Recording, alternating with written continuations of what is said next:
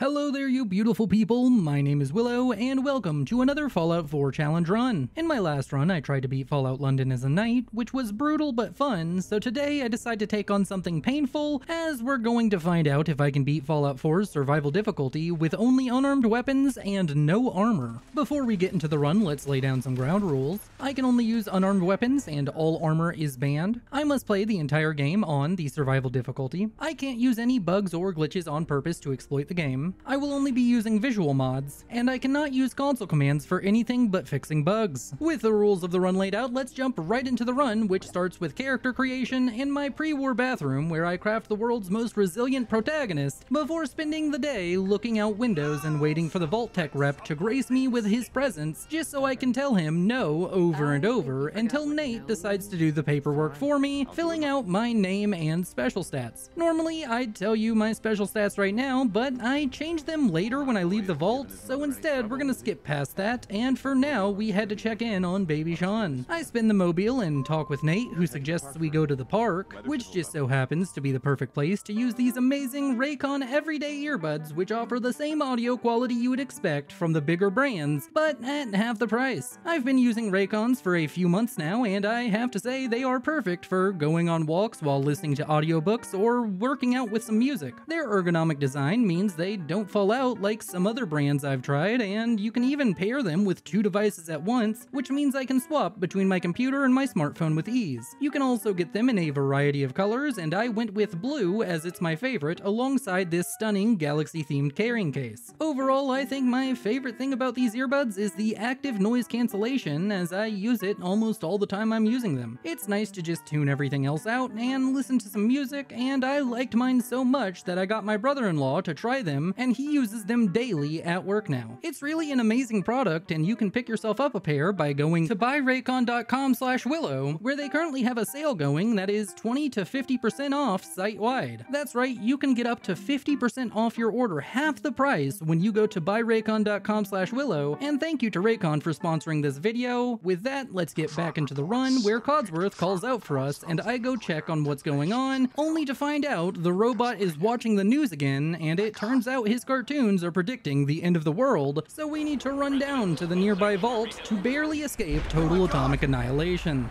After riding the elevator down into the vault, I decide to cozy up next to the peas and apple cobbler for about 150 years, until I wake up just long enough to see a bald man kill Nate and kidnap Sean. With that, I sleep for another 60 or so years before waking up alone in Vault 111, where I start a rad roach killing rampage as I punch the six-legged creepy crawlies to death one by one. I then enter the vault door room and pick up a Pip-Boy, which I promptly use to unequip the vault suit and open the door. I then enter the elevator and go back to the surface, and it's here where I decide to change my character's appearance and special stats, which are a 9 in strength for unarmed damage, 1 in perception because I forgot my glasses at home, 8 in endurance for general survivability and a couple of perks, 2 in charisma so I can use the year special book to get the lone wanderer perk, 1 in intelligence as I had it beaten out of me, 6 in agility to help with sneaking and action points, and 1 in luck since I don't need it. I then ride the elevator up and get blinded by the light of the Commonwealth wasteland before getting to work building water purifiers and a bed and sanctuary before speaking with Codsworth, who joins me in killing a few bloat flies around the neighborhood, and after that I head south to the Red Rocket to meet up with everyone's favorite doggo. I then use my magnificent meat hammers to pound a couple of bud bloogs into nothing but a fine red paste, getting a feel for how much damage I'm doing and how much damage I take, more importantly. Afterwards, I proceed on my journey, making my way to the main street of Concord, where I help one of those Revolutionary War reenactors named Preston kill off a bunch of raiders before ignoring his pleas for help, and instead make my way over to this old trash-dealing woman and flirt with her so that she'll give me a discount on a set of brass knuckles. With my new weapon in hand, I continue heading south, and it's now where I want to reveal my main plan for getting through this with the least amount of pain possible. Some of you may have noticed that I went with 1 intelligence and 1 luck, which means that I'm going to level incredibly slowly, and this was deliberate. I want to avoid leveling up as much as possible in this run, as I worry the game will become impossible if I level up a ton, because I simply will not scale in terms of damage resistance. So instead, I need to keep the enemies as weak as possible, and since they scale to my level, I need to get a really strong weapon early on and use it to rush through the main storyline. So my plan as of the moment is to make my way over to Park Street Station, because there's a super mutant behemoth named Swan who lives in the pond nearby that station. You may be asking, why kill Swan? Well, he just so happens to have the Furious Power Fist, which is weirdly the only guaranteed legendary item that is also not a unique item, and he always has it, so I make my way over there and die a lot trying to cheese him, but he kills me over and over with the bold strategy of throwing rocks at mock fuck. And when that doesn't happen, I manage to lure him over to this cheese spot where you hide in the entrance to Park Street Station, but you're supposed to do this cheese with a ranged weapon, and anytime I even go into VATS to try and hit him, I get killed by one of his melee attacks, and with that, I need more damage. There's no ifs, ands, or buts to that, so I head back to Diamond City where I talk with Piper, who gets Danny to open the gate by lying. I then ignore the mayor and head inside, where I talk with Ellie at Nick's office, completing a quest and giving me a level up as she asks me to go find Nick in Vault 114. With that, I use my level up to put a point into the blacksmith perk before upgrading my knuckles as much as possible, so I can attempt to fight Swan once more, but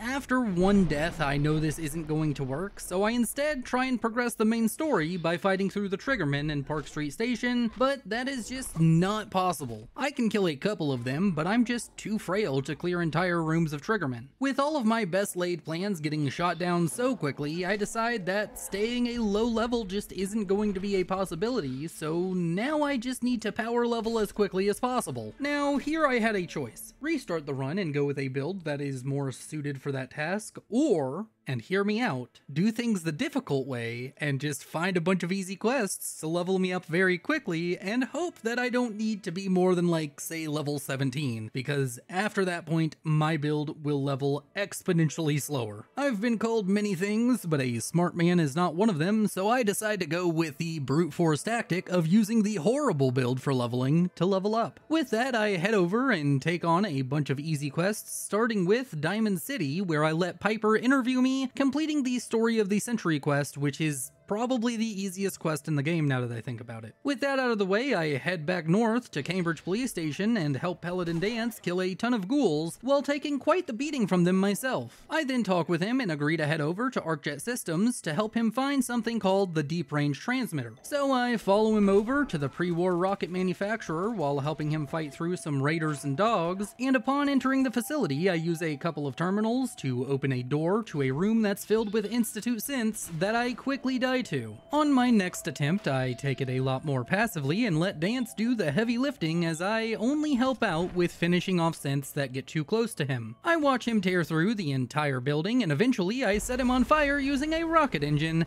before riding up an elevator to the control room, where we kill more synths and find the deep range transmitter. Together we head outside and he offers me a place in the Brotherhood of Steel and gives me the Righteous Authority laser rifle. I agree to join the Brotherhood before heading further north until I come across Trudy's diner, where I talk with Trudy, who wants me to kill a drug dealer named Wolfgang outside. I tell her no and then try and talk with Wolfgang, but he decides to try and kill me. I kill him and then immediately die to his lackey Simone before coming back and trying again, but this time I skip the whole talking to people part and immediately kill Wolfgang before running inside the diner to hide from Simone. A bit later, after I heal up, I run out and chase down Simone before killing her as well, then collect my reward from Trudy, who I also trade with. I then head to the Museum of Freedom and start fighting my way through the raiders inside, and the combat is surprisingly easy, as with 2 points in the sneak perk I can get really close to the raiders and use VATS to get stealth criticals to kill them. I do end up dying once to this raider who is just a crack shot, but on my second attempt I clear the entirety of the museum and proceed to speak with the last minute man, Preston Garvey, and his buddy Sturgis about how we're all gonna get out of here alive. I agree with a plan to get some power armor armor and a minigun before promptly ignoring the plan, instead heading up to the roof of the Museum of Freedom, where I parkour down and run down a side street to trigger the Deathclaw to spawn. With that done, I run back and kill the leader of the raiders and wait for the Deathclaw to kill the rest of them. I then sit in this hardware store for an obnoxiously long time, letting Preston chip away at the Deathclaw's health before using VATS to give this Deathclaw a first-class ticket to hell on Willow Airlines. With the Deathclaw enjoying his mid-flight snack, I return to Preston and speak with him and Mama Murphy before heading to Sanctuary, where I speak with Preston again, completing the quest and leveling up as Preston gives me another quest to help out a nearby settlement. I then spend a while building some beds, a farm, and some defenses for Sanctuary before speaking with Sturgis to complete the Sanctuary quest, getting me close to another level up. I then craft a bunch of shelves to get the last bit of experience to level up before continuing on my rampage through the Commonwealth by making my way to a nearby settlement called 10 Pines Bluff to help them out for Preston. The settlers there ask me to go kill the raiders over at the Corvega assembly plant, and I gladly make my way there, sneaking my way inside, while going on a killing rampage in the nearest bathroom. This works surprisingly well as I punch through all of the raiders that try and interrupt my private time one by one until I'm no longer detected. I then head out of the bathroom and start working my way through the factory, only to die in the next room I enter. Well, I try again, and this time I decide to just be a little bit more aggressive, and it kind of works out. I still sneak my way through, but I don't wait for the enemies to come to me and instead take them out one by one until I ride this elevator up to the factory floor where the leader of the raiders hangs out. I then activate a Protectron by hacking a nearby terminal before watching it do my job for me as it kills all of the raiders in the room, including the leader, which means that this entire quest was super easy, barely an inconvenience. I then return to 10 Pines Bluff and tell them that the raiders are dead, and the settlers there thank me and say that they'll join the Minutemen. Oh, right.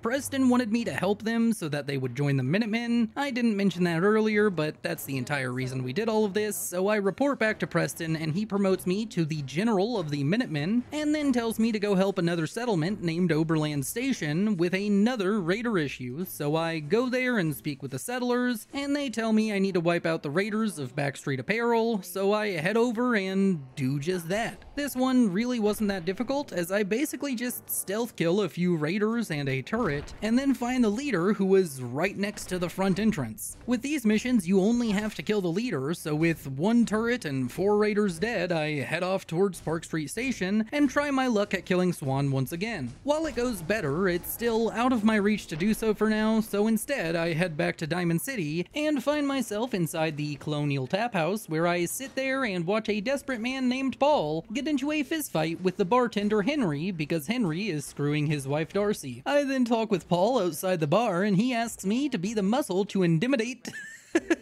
I'm Doug Dimmadome of the Dougsdale Dimmadome Dimmadome.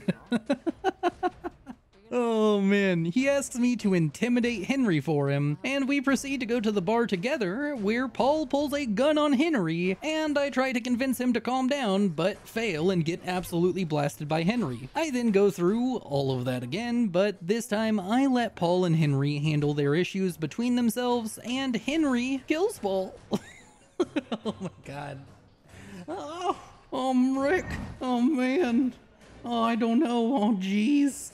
Oh my god, I just apparently cannot speak today. Henry kills Paul before asking me to help him ambush a drug deal. I agree, and I can speak clearly now. The rain is gone. Oh yeah, I was watching this Willow video, and then 12 minutes in, he starts talking about Doug Dimmadome and fucking acting like Morty from Rick and Morty, and oh man, it's just so annoying. I think I'm gonna unsubscribe.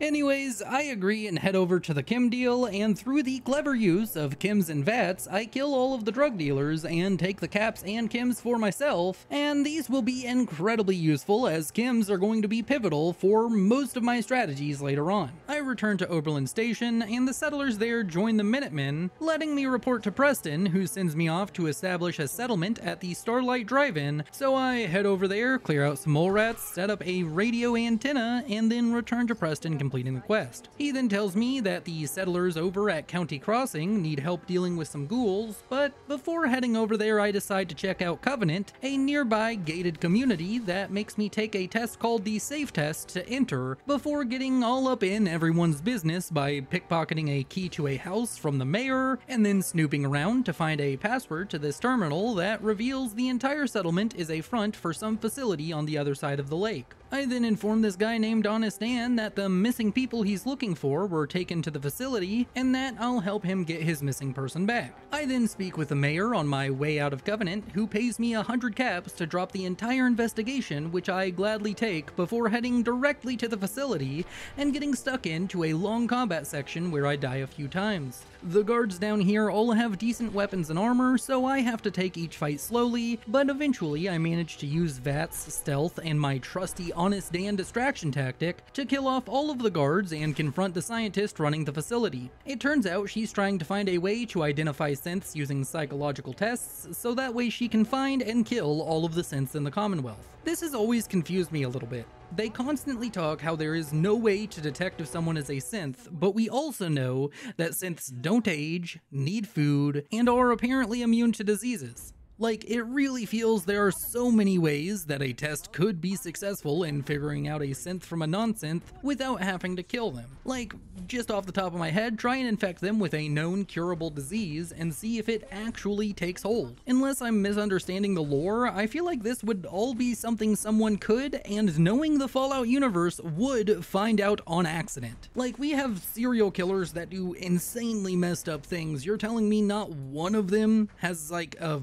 fetish with giving people diseases? Like, come on, this just seems like it would have been something found out by accident, much less by people trying to figure it out. Anyways, tangent aside, I allow her to continue her work, mostly because I hate Honest Dan for a litany of reasons that go back about 4 years now. Anyways, I kill Honest Dan and she pays me before killing the Stockton girl, before sending me on my way saying that Covenant is my ally now. I return to Covenant and build a bunch of shelves to level up to level 11, and at this point I have 2 points in both the Iron Fist and Sneak perks, 1 point in the Lone Wanderer, Blacksmith, Ninja, and Aqua Girl points, and I've used 2 points to increase agility, which is important as my next goal is to get the agility bobblehead so I can have a high enough agility stat to get the Blitz perk on my next level up. So without a further ado, I swim for a really long time over to this beach ship named the FMS North Star, which I quickly enter and use a ton of jet to run past some Norwegian raiders and grab the agility bobblehead before sliding down the hull of the ship and swimming away. I am honestly blown away that this just worked on my first try.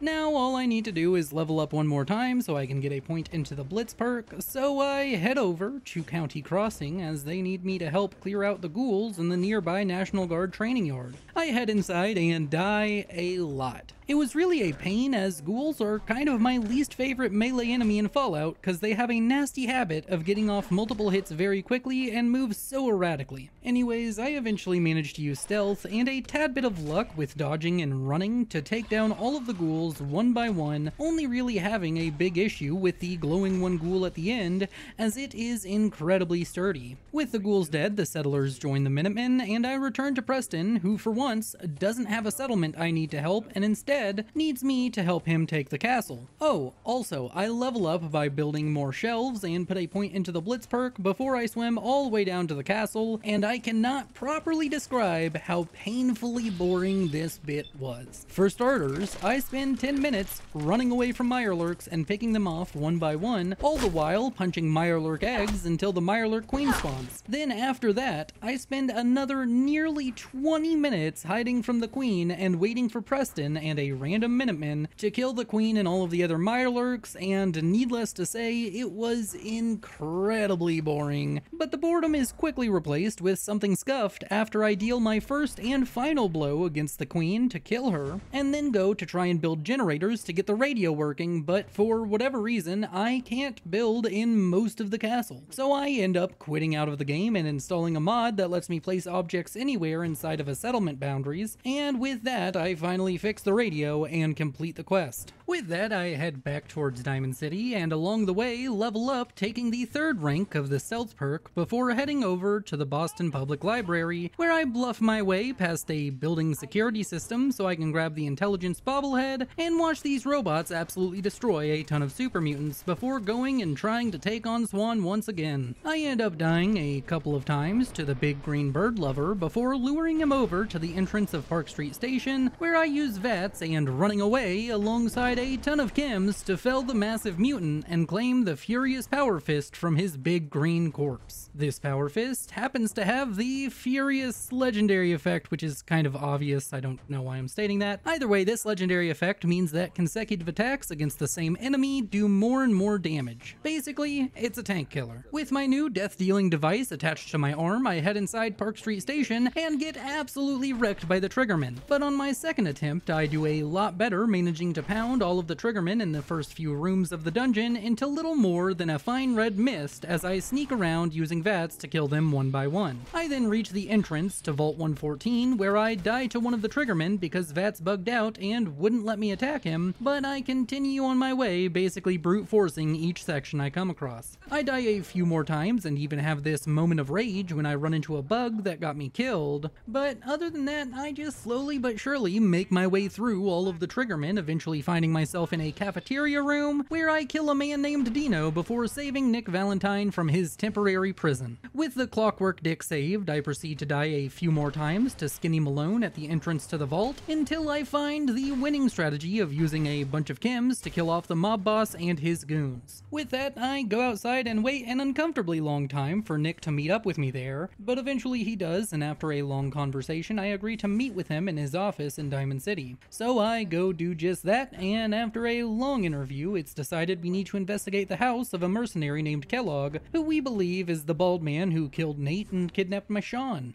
Sean!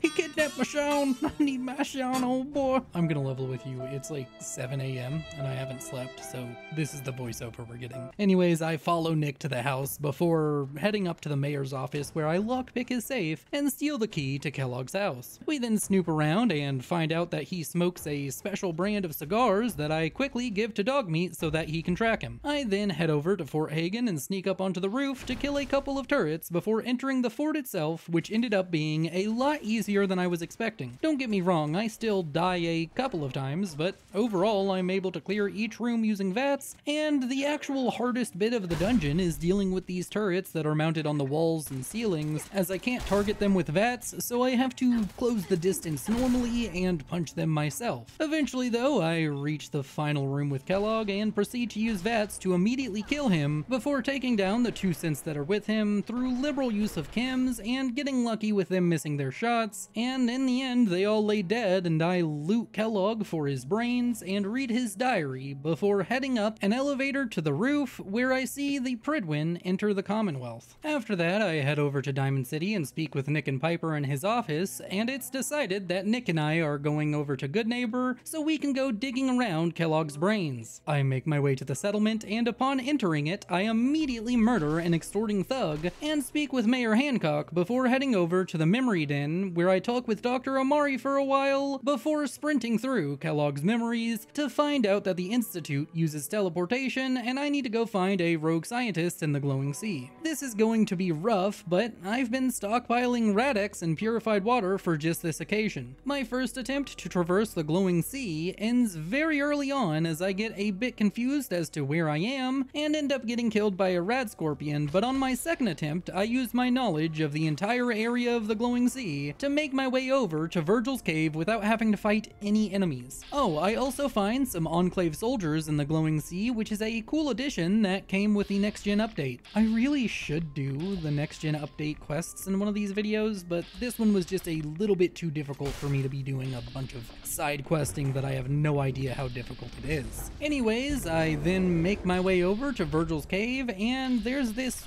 weird bug where I couldn't target the Deathclaw outside it in VATS, but this ended up being a non-issue as I just run into the cave and speak with Virgil, who asks me to go kill a courser so he can help me build a teleporter to get inside the Institute. After that, I basically have to sprint all the way out of the glowing sea as the radiation is quickly overtaking my health bar, and I just barely escape the irradiated hellscape with only a sliver of health left, but I do manage to do so before carefully making my way back to Diamond City, where I speak with a doctor who heals my radiation and health before heading over to Green Tech Genetics, and oh boy, this was a struggle. I die multiple times just trying to get through the first 2 sections of combat, but once I figure out a way to get through by using a stealth boy and various chems, I manage to get past these first 2 rooms, and my progress from there becomes a lot more consistent. Don't get me wrong, I still end up dying to things like everyone's least favorite missile launching douche canoe, but past that, I managed to pulverize my way through all of the gunners and eventually make my way all the way up to the courser, who really just isn't a challenge for me, as the Furious Power Fist is kind of designed for killing these large health pool boss style enemies, so I fell him before taking my frustrations out on everyone left in the room, and then leave Green Tech Genetics heading over to the Old North Church, where I kill a bunch of ghouls with ease before meeting with the railroad leadership in this dark room, and after a long conversation I managed to convince them to decode the courser chip for me so I can get into the Institute. With the chip decoded, I make my way back out to Virgil, nearly dying yet again to the radiation, and he gives me the plans for the signal interceptor. I then head back over to the castle and speak with Ronnie Shaw, who kicks off the old guns quest for me. I quickly run through the basement of the castle, disarming landmines, killing a turret, and coming across the sentry bot known as Sarge. I was a little bit worried about this fight, but I managed to kill him quickly by using VATS and Jet, and I also have to remember to run away the moment I kill him, because otherwise I will end up blowing up alongside him. But I managed to do all of this on my first try before proceeding to find the Minuteman Armory and build some artillery to test fire it. After blowing up an unassuming house, I speak with Preston about the signal interceptor, and he agrees that the Minutemen will help me build it and to go speak with Sturgis. I do just that, building the teleporter for Sturgis, before speaking with him, and he tells me to stand on the platform, which I do quickly, and get beamed into the Institute. I then spend a while testing the structural integrity of the elevator system as Father monologues on the PA system until I find Sean, who turns out to be a synth. This upsets me so much that I lose my cool a little bit and punch Father into next week before making my grand escape from the Institute by sprinting back to the elevator, avoiding some synth guards, before killing the 2 synths in the relay room by using stealth criticals. I then teleport out of the Institute and get to work prepping for them to attack the castle. I start off by heading over to Diamond City, where I give new weapons and ammo to both Nick and Piper before sending them off to the castle, as I feel this is a pretty good strategy to just get more bodies with better weapons to shoot at synths. Continuing on that line of thought, I head over to Good Neighbor and make my way over to the Third Rail Bar, where I head into the back room and see a confrontation between a mercenary named McCready and a couple of gunners. Afterwards, I hire him to be my follower and then proceed to carefully make my way over to Concord while avoiding all combat so I don't invalidate the run, before climbing up to the roof and making him get in the suit of power armor there and giving him a submachine gun. Afterwards, I send him to the castle as well, before following suit and making my way there on my own. Oh, also, I sent Dogmeat here earlier, so also we have the best boy in the world helping defend, and that means that this well-armed castle is ready to take on the Institute attack. I get busy building some more defenses, mostly just a bunch of turrets around the perimeter, and it's here where the Institute decides to start their attack, and I realize that for whatever reason, McCready got out of the power armor that I told him to stay in, so I quickly get Nick to take it before the synths come swarming in. The battle turns out to be quite the spectacle, with all of the companions I have running around shooting very nice guns into a lot of synths, alongside the Minutemen and all of the turrets. Honestly, it's the easiest time I've had with the castle defense, and I had a lot of fun watching my small army take on the Institute as they kept throwing wave after wave of synth and courser alike after me, and I also got involved in the fighting just a little bit, occasionally going in and punching the odd synth, and in the end all of the synths lie dead or running away from the castle, and Nick proved to be the most valuable player here as he tanked so much damage from all of these synths. By the end of the battle, all of the pieces of his power armor are broken, but I'm happy with that trade-off as I get through unscathed before speaking with Preston, who sends me to speak with Sturgis, who happens to have found a way inside the Institute. Sturgis tells me about a sewer system that can take me directly inside inside the Institute, so I head over and kick off the final battle of the run, and it took me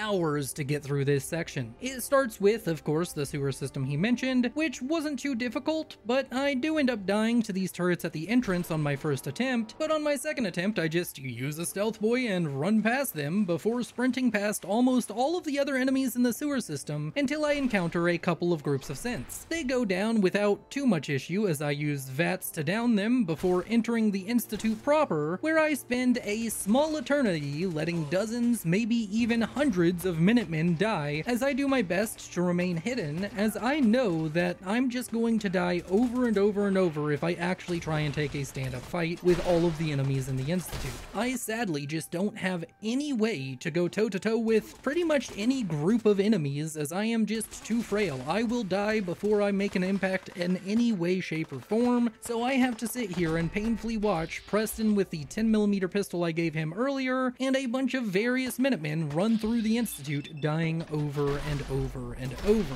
I also end up dying myself quite a few times, and each and every time I die, I have to start from the sewers. So this took a very long time, but eventually I managed to make my way into the main atrium of the Institute, where I encounter yet more pain and suffering. You see, the issue with this section is that there is both a Courser and a legendary synth that are very good at killing me. So I die here even more, and eventually I manage to contribute just enough to the fight to kill off the Courser and the legendary synth and manage to find a place to hide, so that way I can let the Minutemen deal with all of the normal synths in this area. I then make my way to the director's terminal, where I initiate the evacuation protocol and lift the lockdown that's been placed on the Institute. After that, I make my way over to the Institute's reactor room, where I spend a very long time watching Preston and many Minutemen run into the final reactor room and die over and over and over. I decided I'm not going to participate in this, as there's 2 legendary synths, a bunch of normal synths, and even more turrets on the walls, and I really don't want to go through the sewer and everything else before this yet another time, so I end up sitting through the longest section of watching people run in and die that I have ever done in any video game. I honestly started feeling bad for the Minutemen at a certain point, like, oh my lord, so many people died for this, but eventually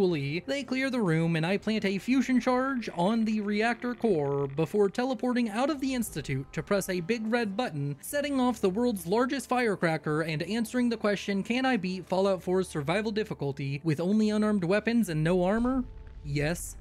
I can. Thank you so much for watching, and if you enjoyed, please consider liking, subscribing, and leaving a challenge suggestion below. I'd like to thank my channel members and patrons, as their support has been tremendous, and if you liked this run, you'll probably like my challenge run where I tried to beat Skyrim with only unarmed. You all are beautiful, and this is Willow, signing off.